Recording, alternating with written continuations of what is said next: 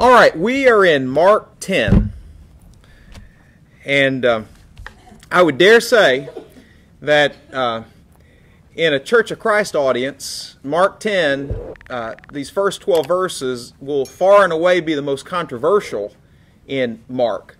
Now, if you're talking about audiences outside of the church, you know, probably the greatest controversy will come in Mark 16. And not that in the church, with what we'll say, there won't be some controversy in Mark 16 as well. But Mark 10 has really, I guess, been the center of a firestorm in churches of Christ, because here we have a part of Jesus' teaching on divorce and remarriage. So let's read the text in full, and then we'll go back and read each verse and make comments. All right, so Mark 10. We'll read verses 1 to 12. Jesus then left that place and went into the region of Judea and across the Jordan. Again, crowds of people came to him, and as was his custom, he taught them. Some Pharisees came and tested him by asking, "Is it lawful for a man to divorce his wife?" "What did Moses command you?" he replied. They said, "Moses permitted a man to write a certificate of divorce and send her away." "It was because your hearts were hard that Moses wrote you this law," Jesus replied. "But at the beginning of creation, God made them male and female. For this reason, a man will leave his father and mother and be united to his wife, and the two will become one flesh. So they are no longer two, but one flesh. Therefore, what God has joined together, let no one separate." When they were in the house again, the disciples asked Jesus about this. He answered, "Anyone who divorces his wife and marries another woman commits adultery against her. And if she divorces her husband and marries another man, she commits adultery." So now let's look at verse 1, and again I'll read verse 1. Jesus left that place and went into the region of Judea across the Jordan. Again, crowds of people came to him, and as was his custom, he taught them. So notice, Jesus is in transit. And by the way, he's not going to go to Galilee again prior to his crucifixion. Now, of course, after his resurrection, he'll meet the disciples in Galilee. But now, if you're mapping this out, this is occurring just a few months at the most before Jesus' crucifixion. So these are the last days of Jesus on earth. And the region of Judea across from the Jordan was not what we think of as Judea proper. Right? So in Jesus' day, the Palestine was made up of three regions. Right? You had Syria to the north, but then you go down south and you have Galilee, and that's where most of Jesus' ministry was. You know, Jesus grew up in Nazareth. The center of his earthly ministry was Capernaum, and both of those towns were in Galilee. Then you go a little farther south, and you've got Samaria, and of course that's where, from the Jewish perspective, the half-breed Samaritans lived. And then you go farther south, and you've got Judea. Right, so the province of Judea. And so, you know, during Jesus' ministry, Judea was ruled by a Roman governor, you know, by the name of Pontius Pilate. Right, but where Jesus is now, the region of Judea across the Jordan, it's an area that was known as Perea. Right, and so Perea was this region that would be south of the Decapolis. Remember, we read about Jesus, you know, healing the demonized man in Gadara. Well, that was in the region of the Decapolis. So now he's south of that, and this region south of the Decapolis, this 10-city federation, but north of Moabite territory, that was the region of Perea. And by the way, Perea was ruled by one of Herod the Great's sons. You know, at Herod's death, his kingdom was split up between a few of his sons. Archelaus got Judea and Samaria. Herod Philip got Ituraea and Trachonitis. And then Herod Antipas got Galilee and Perea. So this is an area that's ruled by Herod Antipas.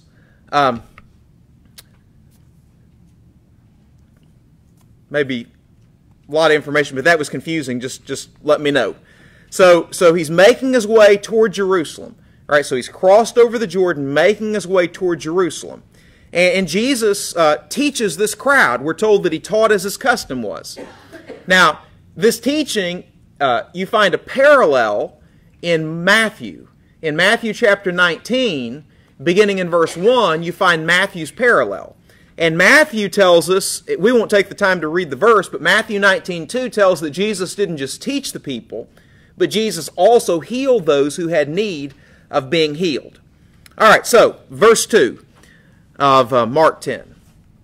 We're told some Pharisees came and tested him by asking, "Is it lawful for a man to divorce his wife?" Now, first thing that strikes us when we read that is Jesus is confronted again by Pharisees. And as far as Mark's gospel account is concerned, he's not had to deal with the Pharisees since chapter 7. Remember back in chapter 7, the Pharisees criticized Jesus' disciples for not washing their hands before they ate. And Jesus had that controversy. And then that started this pretty long section of Scripture where Jesus ministered outside of Galilee, outside of these regions in which Jews primarily lived. He went into primarily Gentile territories, which Galilee was also called Galilee of the Gentiles. So Galilee had a higher percentage of Gentile population than what Judea did. But at any rate, he leaves this Jewish territory after that controversy with the Pharisees. So they've not bothered him since chapter 7. But now again, here they come, and they're troubling Jesus. And when it says that they come and they test him by asking, keep in mind, they're trying to get him to say something that they can use against him. Like we're going to see Jesus being tested. Again, look at chapter 12 of Mark. Chapter 12.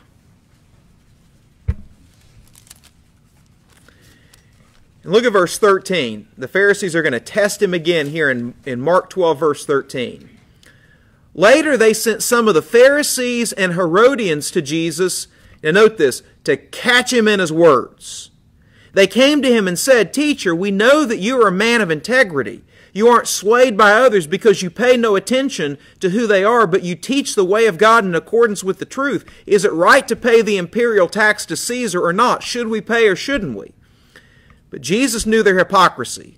"Why are you trying to trap me? Why are you testing me?" There's our word that we find here. So they don't have righteous motives when they ask Jesus this question about divorce. Is it lawful for a man to divorce his wife? They're trying to trap him. And you remember that John the Baptist got in some trouble, on the whole marriage question back in chapter 6. Look at Mark chapter 6. So in Mark's account, we're told who various groups of people are supposing that Jesus is. And, Herod Antipas, the one who rules Galilee and Perea, thinks, well, he must be John the Baptist, raised from the dead. I beheaded him. And then we've got the story of how John the Baptist lost his head. So verse 17 says, "For Herod himself had given orders to have John arrested, and he bound him and put him in prison. He did this because of Herodias, his brother Philip's wife." Now, by the way, this is not the Philip who ruled the territory to the north and east of Galilee and Perea. It's not the Herod Philip who ruled Ituri and Trachonitis. Actually, Herod the Great had a couple of sons named Philip. And so this Philip was a private citizen. But anyway, Herodias, his brother Philip's wife, whom he had married. For John had been saying to Herod, "It is not lawful for you to have your brother's wife." Now, by the way, and we dealt with this in the Mark video, the primary issue with Herod being married to Herodias was not necessarily divorce. Not that that was good, that was bad. That was sin, but the primary issue with Herod's marriage to Herodias was that it was incest. The law of Moses forbade someone from marrying his brother's wife while his brother was still alive. And that was the primary issue there because, notice in the language, it's not lawful for you to have your brother's wife. Leviticus 18:16 forbade that. But at any rate, where marriages were touched on, that resulted in John the Baptist's death. So, the Pharisees are trying to get Jesus in trouble on divorce and remarriage. So, whenever Mark states the Pharisees' question, with these words, is it lawful for a man to divorce his wife? Mark 10:2. Understand what's meant by lawful. The question is it lawful according to the law of Moses? Now, I think here it would be helpful for us to turn back to Matthew and read Matthew's parallel account, because Matthew gives us a detail that will help us understand really the nature of the question. Right? So the question is not, does the law of Moses allow divorce? The law of Moses assumed that divorces would occur. And there are just lots of different passages that we could turn to where divorce is not regulated per se, but which just assumes that divorce occurs. So the question is not, is divorce ever legitimate? Rather, the question is, in what circumstances is divorce allowed by the law of Moses? And that's clear from Matthew chapter 19, verse 3. Matthew 19:3. So some Pharisees came to Jesus to test him. They asked, is it lawful for a man to divorce his wife? Now note these next words, for any and every reason. That was the subject of debate in Jesus' day. Did the law of Moses teach the any cause divorce?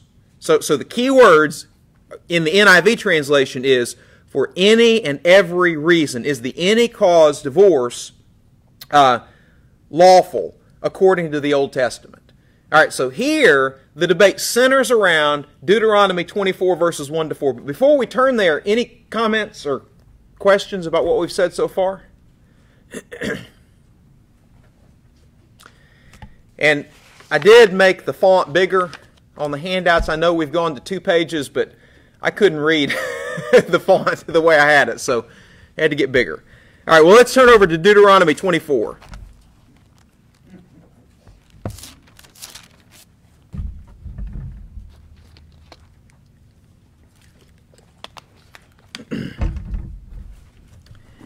Deuteronomy 24, and I'm just going to read verses 1 to 4, and then we'll notice, where the controversy with Deuteronomy 24 really centers.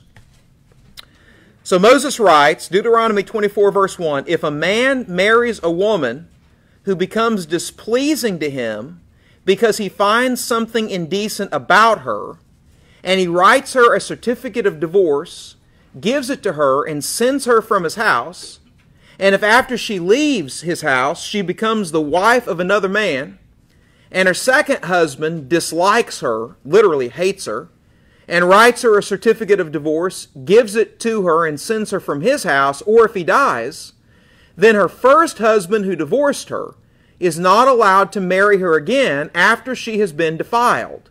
That would be detestable in the eyes of the Lord. Do not bring sin upon the land the Lord your God is giving you as an inheritance.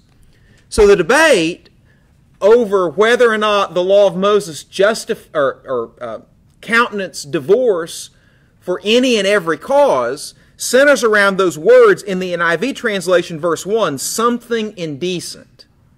Something indecent. What is the meaning of something indecent?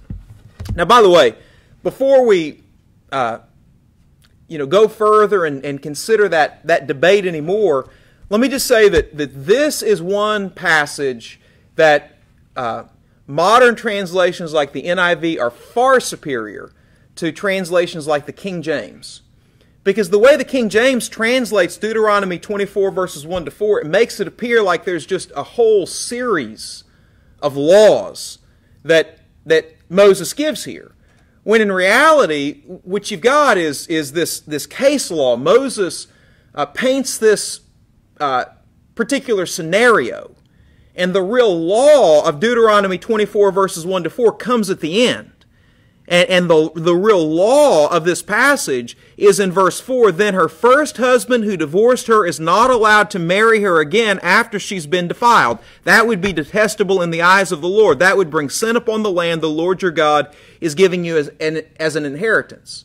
So it presents this scenario. If this happens, and this happens, and this happens, and this happens, then her first husband who married her is not allowed to marry her again after she's defiled. That would bring sin upon the land. So that is the real point of the passage, okay? But in spite of the fact that that's the real point of the passage, and it really doesn't seem like Deuteronomy 24 is intended to really give grounds for divorce, in spite of that, you've got this debate that rages over what the meaning of something indecent is. And let me just give you my 2 cents while we're here before we notice the debate. My position on Deuteronomy 24 is pretty well the standard position. So something indecent, that is an unusual phrase in the Old Testament. It actually occurs only in one other place, that is that phrase in particular, and that is in the previous chapter, in Deuteronomy chapter 23 and verse 14. So,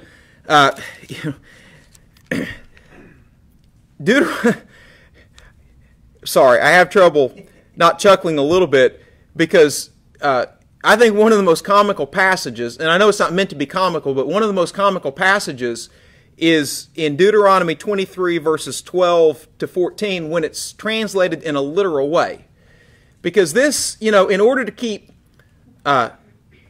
uncleanness out of the camp, the Lord says when Israelites go to war, they need to have a place where they go and relieve themselves. And a part of their equipment needs to be, a shovel, something to cover it up with, so that you don't, go to the bathroom in the camp and bring uncleanness on the camp. And so you go to this place outside and then you cover it up. And then after giving this instructions, that you have this place outside the camp to relieve yourself and you cover it up, then verse 14, the NIV says, for the Lord your God moves about in your camp. Literally, it's for the Lord your God walks about in your camp. So God doesn't want to step in it. So I've just always found that quite a comical. Anyway, I don't mean that in an irreverent way. But at any rate, so verse 14 says, for the Lord your God moves about in your camp to protect you and deliver your enemies to you. Your camp must be holy so that he will not see among you, now note this, anything indecent and turn away from you. There's the phrase, anything indecent. Same thing there that you find in Deuteronomy 24, verse 1. So what is this something indecent? Well, you have all sorts of ideas, but I would just say that it's got to be something less serious than adultery. And why would I say it has to be something less serious than adultery? Well, because turn back to Deuteronomy 22. Deuteronomy 22. And look at verse 22. Deuteronomy 22, verse 22. If a man is found sleeping with another man's wife, so that's adultery, both the man who slept with her and the woman must die. You must purge evil from Israel. So under the Old Testament law, the penalty for adultery was execution. And so it sure doesn't seem like something indecent in Deuteronomy 24 verse 1 would be adultery, since 2 chapters before, execution is commanded for the adulterer and the adulteress. So this is something less serious.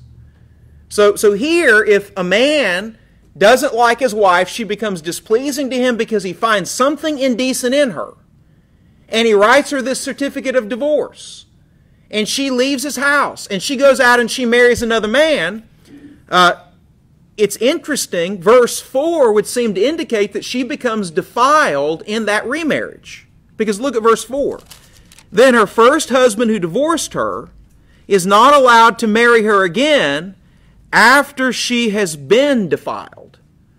And that's a reference seemingly to her second marriage. So this something indecent is something less serious than adultery. Okay? Now, we can talk about that more and the implications of it when we get to our comments on verses 10 through 12, or 11 and 12 of Mark 10. But let's notice what the controversy was in Jesus' day. Okay, so on your outline, under the reference to Deuteronomy 24, I've got a quotation from the Mishnah. Now, the Mishnah is a piece of Jewish literature. It was written about AD 200, so 200 years after Jesus was born, the Mishnah is written. But the Mishnah, though not written until AD 200, it's based upon these oral traditions that go back to the time of Jesus. So whenever the Pharisees asked Jesus, is it lawful for a man to divorce his wife for any and every cause, what is written here in Mishnah Gittin, this is the controversy that they're trying to get Jesus to weigh in on. This is the trap that they're setting for him. Okay, so the Mishnah, it is a hard read. I mean, you can't... The person who could just sit down and read it from beginning to end, I mean, they deserve some special award.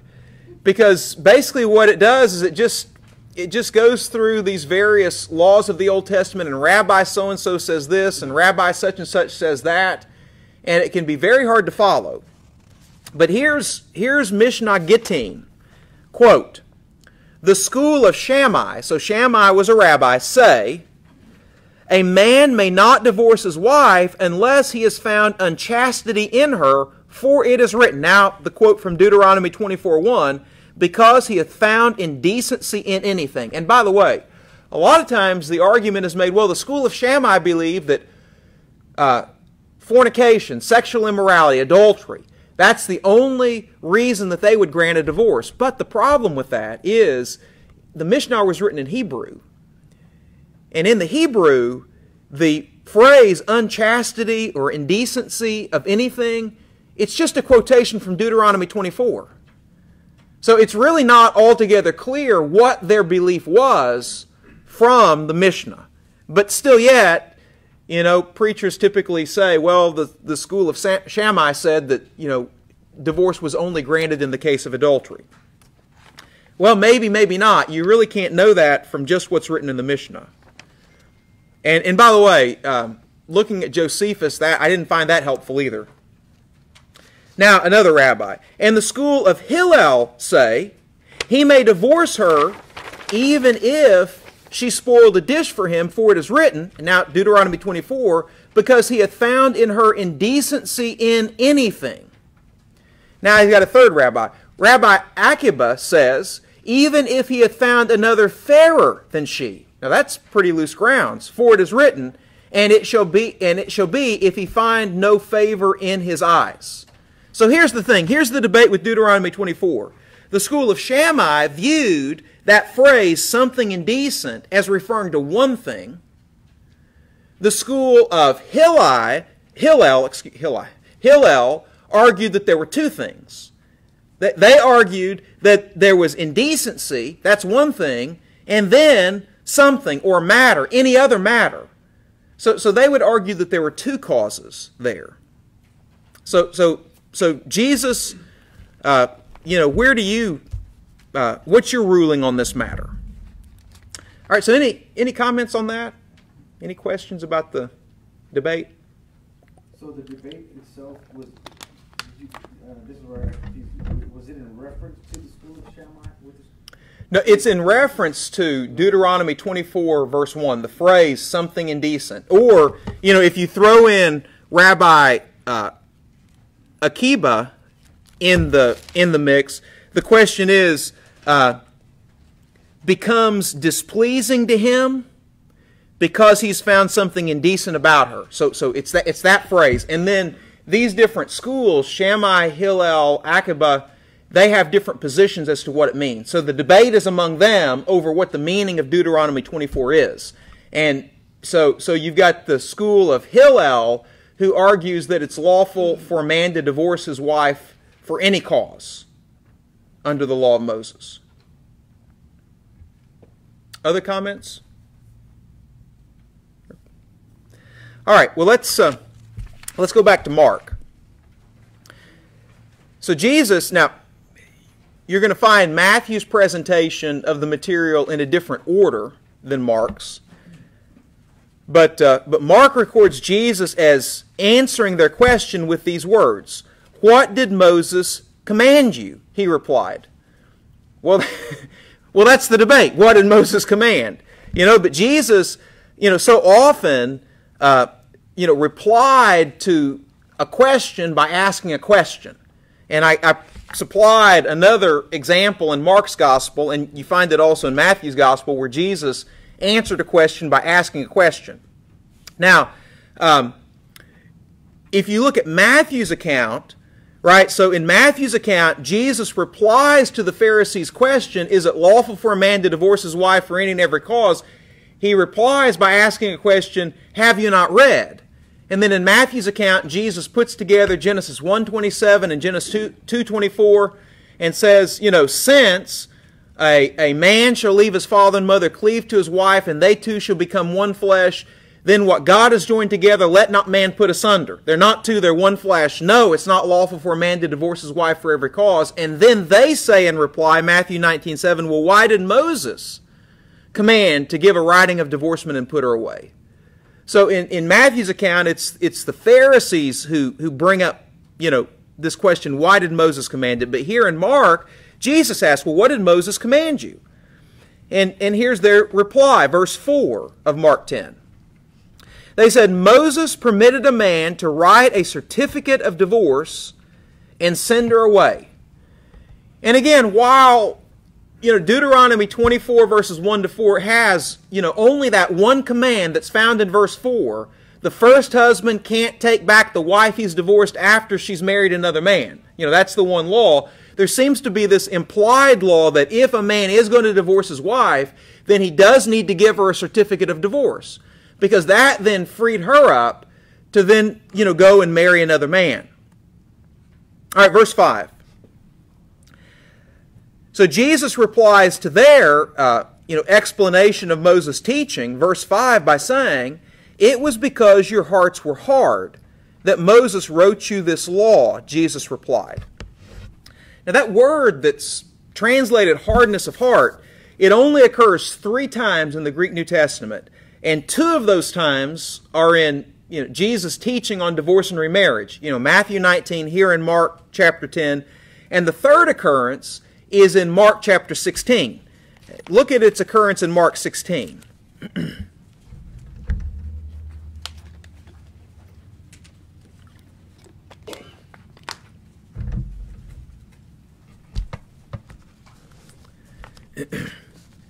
And when we get to Mark 16, we'll discuss the question as to whether or not verses 9 through 20 actually were written by Mark, or whether or not they were supplied by a later copyist because he thought that there was some deficiency in Mark, with Mark ending in verse 8, or the various explanations. But for now, we'll just assume Mark 16, 9 to 20 is a part of Mark's text.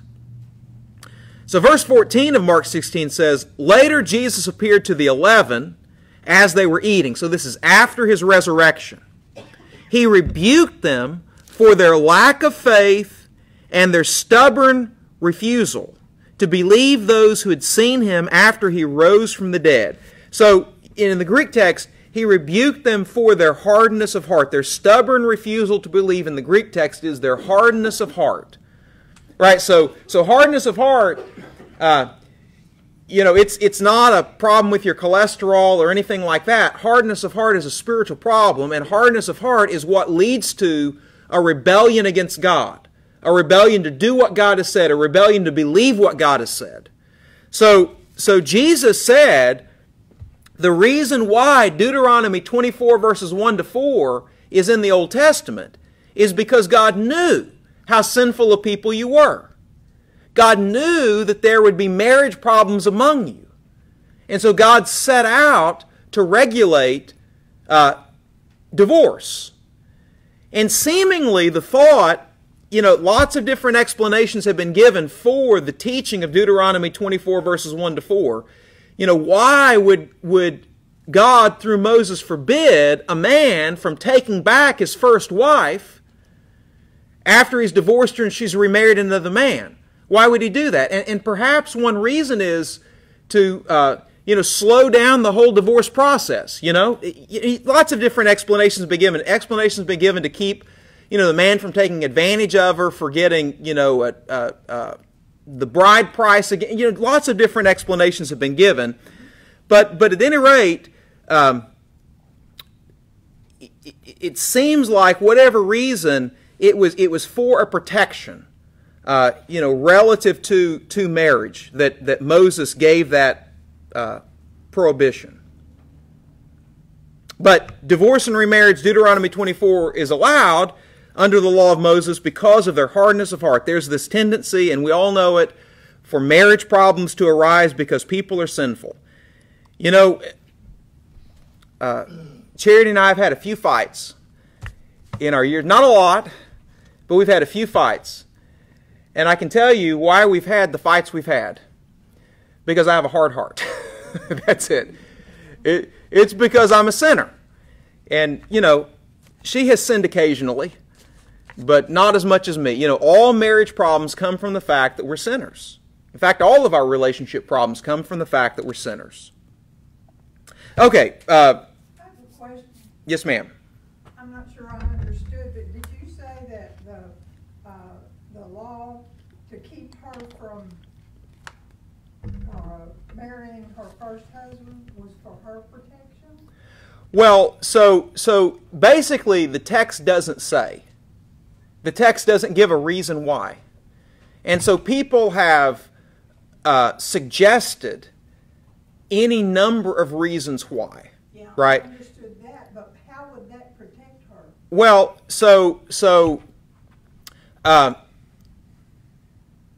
I'm trying to remember the way that it was explained in one commentary. As a means of keeping him from, don't quote me on this, I'll have to look and read that explanation again. As a means to keep him from divorcing her, just so, in a sense, he could double dip financially. I have to go back and read that and reread that explanation. Right? Whatever the explanation is, there's assumption involved in it. So, your guess is as good as mine. A scholar's guess is as good as ours. Right? So, can't help you anymore with that. Can you remember, David? I can't. You remember reading some of those explanations? Yeah, at various points. Right. Okay. So, sorry. Wasn't there a dowry every time for marriage? Yeah, that's what we're talking, financially benefiting, the husband benefiting from it. The husband had to pay the bride price to the father, and then she came into the marriage with a dowry. And those laws, you can read it in the Bible dictionary, the various explanations for the marriage laws that you just kind of pick up from statements here, there, and everywhere in the Old Testament. So anyway, I'd invite anyone that's curious about the marriage customs to do that. And I just don't remember all the details of that. So, all right. Moving on to verse 6, unless there's another question. Does anybody have another question? Yes, ma'am. Okay, it says that that their hearts were hard. Is the reason that Moses wrote the law? Right. Was it acceptable to God? Well, so you have to, and we'll get into this in just a moment. You have to understand that God has often tolerated things that were not a part of His ideal will because of human sinfulness. And an example as it relates to marriage is polygamy. I'm going to argue here in just a minute that polygamy was not a part of God's ideal will for marriage. Right? He did not create multiple wives for Adam. He created one wife for Adam. But of course, polygamy was something that, with the fall, was it Lamech, the first polygamist you read about in Genesis chapter 4? Polygamy began to be practiced. And actually, in the Old Testament, polygamy was tolerated. There actually were some laws where, if followed, polygamy would result, like the levirate marriage law of Deuteronomy 25, verses 5 to 10.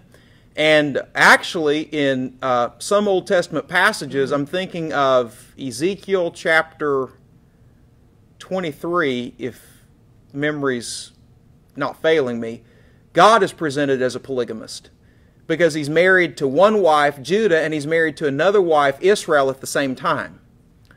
But that's not God's ideal. It's something that God, held his nose and tolerated because of human sinfulness.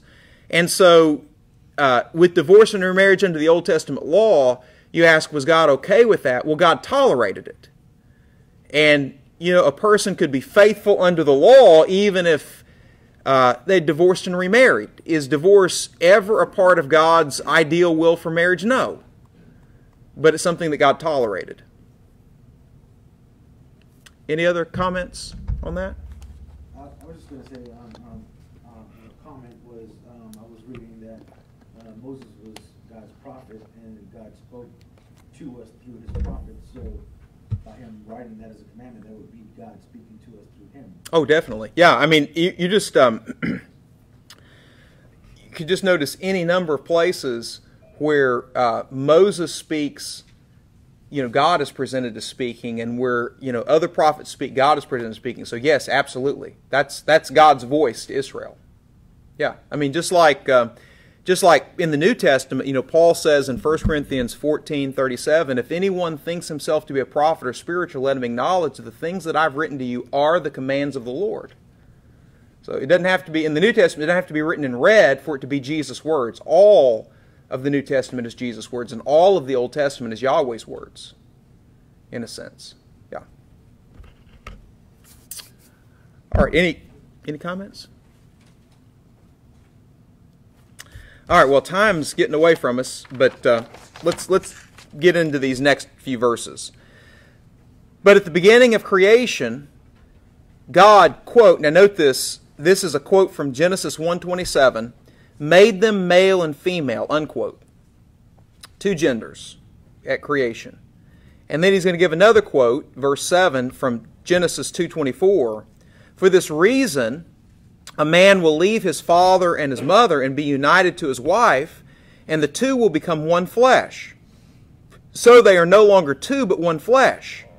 Now Jesus is going to make an implication or an inference from those verses as it relates to divorce and remarriage, or as it relates to divorce.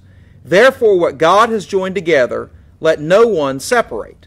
I mean, if it's the case that the marriage relationship supersedes the relationship that one has with his father and mother. You leave father and mother, you cleave to his wife. And your father and your mother remain your father and mother as long as you live and they live. So that is a lasting relationship. But the marriage relationship supersedes that relationship that one has with his father and mother. Then Jesus says, that no, you become one flesh. God does not want divorce to happen for any and every cause. The any cause divorce is not a legitimate. It's not a part of God's ideal will. And then I've got a quote or a statement here on the second page, C. The word two, where Jesus in verse 8 quotes from Genesis 2:24, and the two will become one flesh. In the Hebrew text, there is no word two. The Hebrew text just says they will become one flesh. Now the Greek translation of Genesis 2:24 adds the word two, and so Jesus is quoting from that Greek translation as Mark presents it. And I think that the fact that Jesus gives legitimacy to that word two, they two shall be one flesh, that creates a strong case for monogamy as opposed to polygamy. In the New Testament especially, monogamy is God's will. Now, we could debate what's the meaning for, the qualification for an elder, the husband of one wife. Was that intended to say that a polygamist is not allowed to be an elder? And I'll tell you, there's a strong case to be made for that. There was some polygamy among the Jews in the first century, and that's not a real big problem, here in the United States. But if you go overseas, that becomes a problem. Some places in Africa, you go and do mission work in some places in Africa. The man that used to clean the church building, Alex, he was from Nigeria. His father was a polygamist. He was the oldest son of his father's favorite wife. Well, what if you were to baptize his father? Would you require that his father divorce all of his wives except for his first wife? Or would you allow him to remain with his wives, care for his wives, but then teach, people from then on out that it's not legitimate to marry multiple wives? So, this becomes a live question, when you do mission work in other parts of the world. All right, any comments on that? Got to be a comment on that. Yes, ma'am. My brother was a missionary in Zambia and came upon this very same thing. He baptized an chief of a tribe that had 6 wives. And they talked about it and discussed it. He prayed about it. The chief's thing was, if he divorced his wives, they would be ostracized and set out of the village. Mm-hmm. And women set out of the village never lived more than a few months. Either animal attacks or other people attacks or disease or starvation. And so he understood what the Bible said, and my brother said, but it talks about elders. Doesn't say everybody else. And so between the two of them, they came up with that he should not put his wives out.